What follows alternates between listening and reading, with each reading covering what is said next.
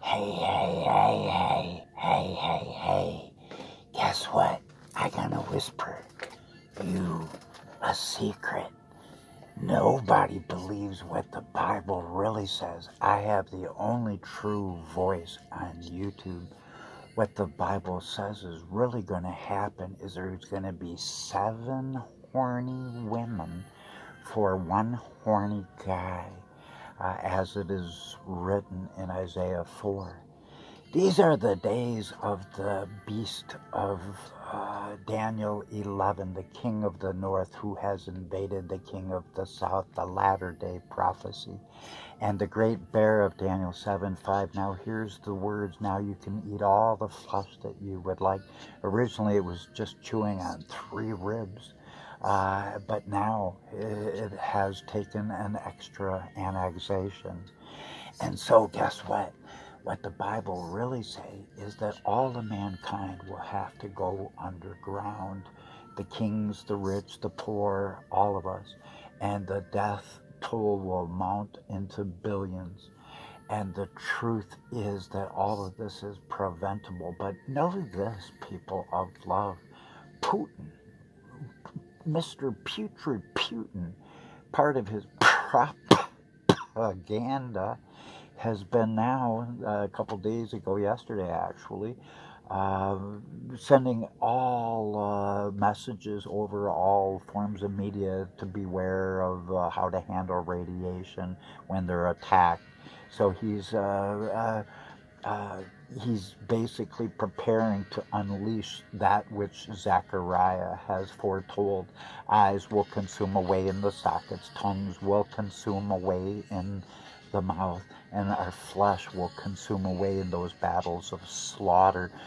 They will consume away before our bones have the chance to hit the dusty ground. Rivers of blood shall there be. Only death is ahead of us, as it is written in Deuteronomy 18:18 and Acts 3, unless the messenger is validified. What I have been saying is valid all along, but I cannot get nobody to listen to truth out here in the valley of ignorance where they stand, having a form of godliness, apostate as it is, denying the power of love and denying all prophecy. Know you not that in these days of putrid Putin, the true Antichrist, who has invaded the king of the north exactly as it says, this is a vision for a time, times and a half a time. And the armament of Russia will cause the end of the world as it's been known. The earth in pieces, never to rise again, Isaiah 24 says. These days are exactly like the days of Noah. And know you not that unless the hearts of fathers turn to children, children to the fathers, that this world will be utterly destroyed, Malachi 4:6? That's why I'm telling the kids, don't love your parents if or because kind of love. Love them in spite of kind of love, through things and kind of love, because otherwise you got no love at all. So in these hours, Jesus said that unless his word was received, and his word coming forth on the great white cloud of Matthew 24, his word has come again right now, right here at this channel. His word of Revelation 14, he has put his sickle of his love into the earth to reap it for his harvest of love. And his harvest of love, he is the sower of the seed of love who has overtaken his reaper. And Amos 7 prophecy has manifested fully. So know ye not, people, that the word of destruction shall be as a tidal wave of death and catastrophe and calamity and annihilation and destruction and desolation, and nothing but a asshole inviting kind of time for everyone not paying attention to these messages? For our Lord God has given his kingdom age message, hallelujah, saying, I am your God, you are my people. So the veil can be lifted, so people can take off their masks and start smiling at one another. God says, I'm your your God. You are my people. I forgive your iniquity. I will never remember it. I'll write my law and my love upon your hearts. Beyond that, none will ever even need to be taught of me, saith the Lord God. For all people of earth shall know me, from the least to the greatest, for I am the love living in no good, damn good man. Romans 3:10. There is none, no good person, but Christ living in us. That makes us all pretty good even when we're sleeping. So praise God that the hour of revelation has come, and from off the latter-day mountain God is now removing the veil that has covered all nations, as it is written, the latter-day mountain covered with food. Who will come and feed the master's household? Food, not milk. Food. No more should we have yesterday's toxic milk because it's gone rancid long ago. It's time for food, real sustenance. Who will come and feed the master's household meat while the master is away? Christ asked of the one who would restore all things. And if he cannot return, or if his restoration from Elijah does not happen, he cannot return, according to Acts 3:21. It says so. So all you people who have been ignoring me, I suggest you stop it if you really want this world not to be spiraling to a world where there will be no birds, no fish, no mankind, Zephaniah 1:1, to a world totally cut down. Jesus said that unless his word came forth anew, because only God's word can do what it can do, unless his word came forth again, no flesh could be saved. And people are ignoring me, you stupid assholes. It's time to realize that I've connected all the friggin' dots, and none of you got any friggin' ground to stand on with your obsolete religions that the dust and smoke will blow away, as Hebrews 8 says. For when he said, when you hear the words, I am your God, you are my people, then Israel has inherited all things, and all faith is obsolete on this world, Hebrews 8 says. And Israel has inherited all mankind, because the covenant has been given to all correctly. God has never been a respecter of man. The Christians have a false God. Their God is not the God of the Bible. Their God is not the God that says, I am the Lord God of all mankind, Jeremiah 32:27. Their God is not the good shepherd over all the flocks of man. They got a false Christ. Their God is not the real God, because they got a God of conditional love that has never existed. Unless love is faithful and merciful and kind and patient, long-suffering, it's not even love at all. Love only desires to love. They have a God of conditional love that has never existed. There is no divine conditional love at all whatsoever. End of story there.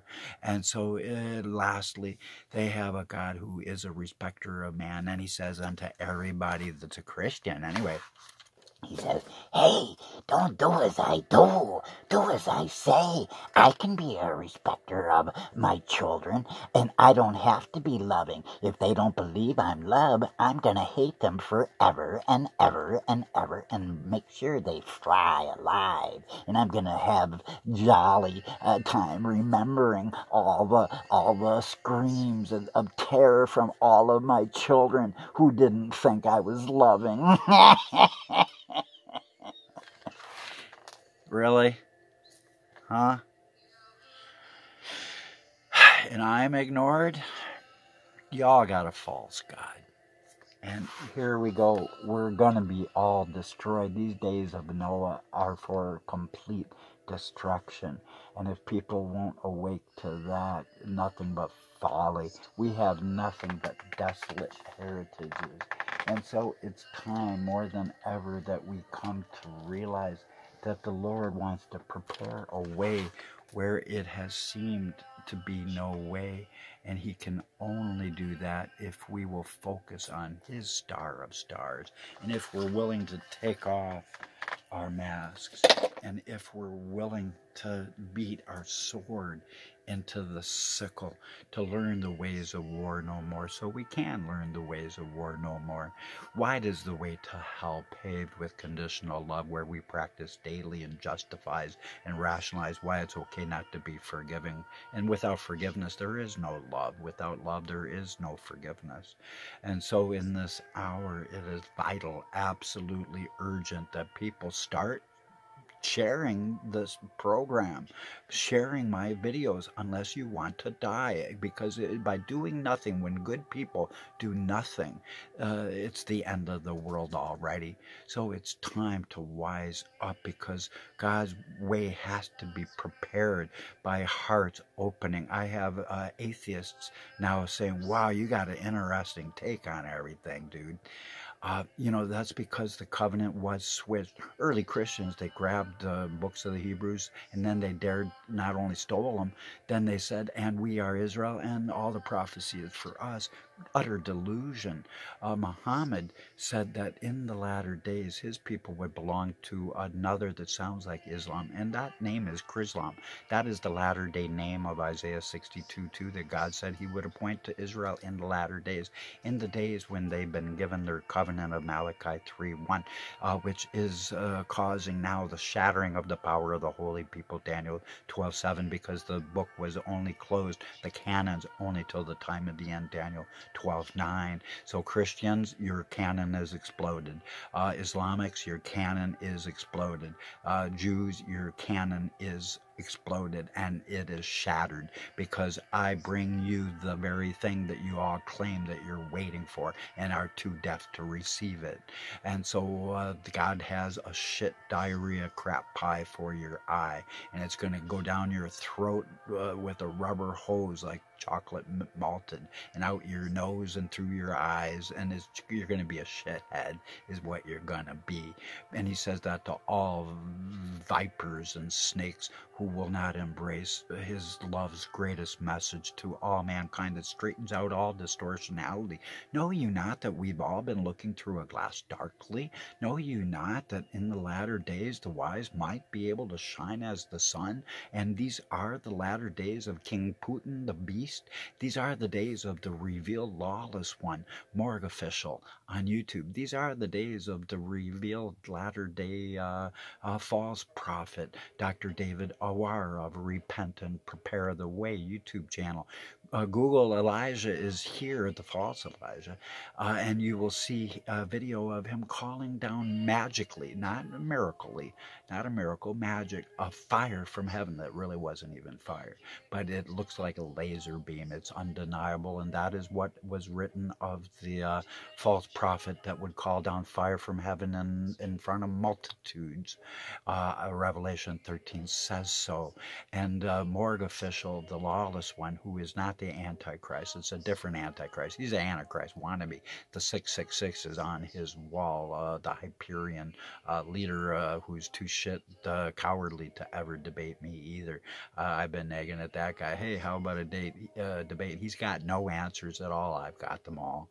So the bottom line, it's time to have some love, and it's time to let that love be unconditional for everyone, regardless of the ifs, ands, buts, to love everyone in spite of their flaws, because we all have them. It's time to quit being totally hypocritical in all of our love, where we let it just wax cold, where we slowly commit blasphemy of the Holy Spirit, so that we would become a castaway, cast out into the outer darkness of the lovelessness of no love.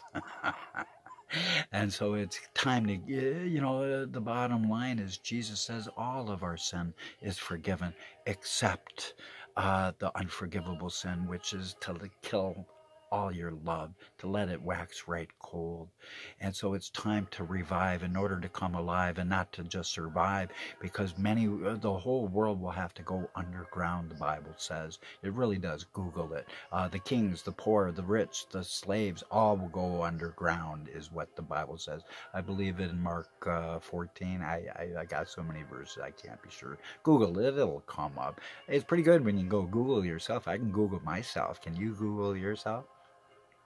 One thing for sure, it is time to put away the distortional understandings.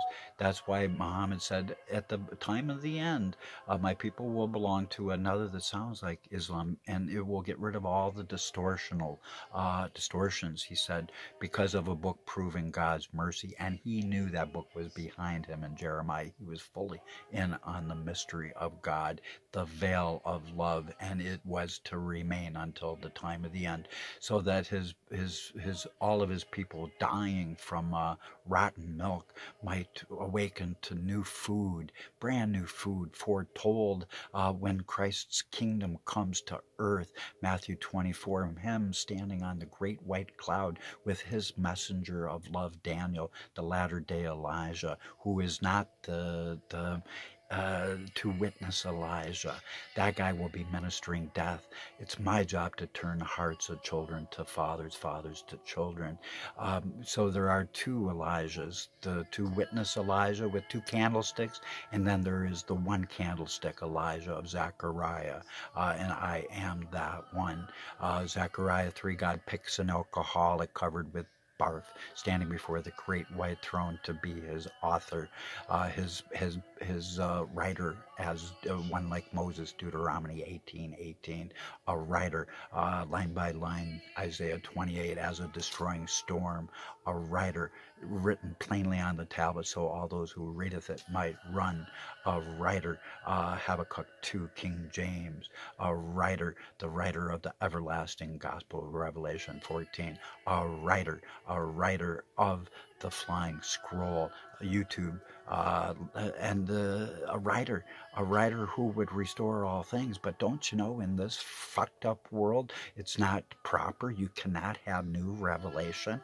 And how in the hell are you going to restore all things if no one will listen to you? Boy, the spotlight just fell on me. Unless no one will listen to you, and everybody says, you're not allowed to have new revelation. How the hell are you going to restore all things without revelation of revelation, which I have had? Did you know all the secrets of the universe have now been restored unto mankind through one man in but a moment of a moment, within an instant of an instant? And everybody who has twisted, unloving religion, no one wants to listen to me because they thrive, they think, in a bunch of Babylon. They are living in confusion. So it is time to come out of Babylon before that light hits me in my head. That's what the world is doing. They think they got stuff, they got shit. And they're going to get a lot of shit right up the nose with a rubber hose. Don't do it, fall on the rock, don't let the rock fall on you. You'll be pulling out your hair. Have some love, grow a heart.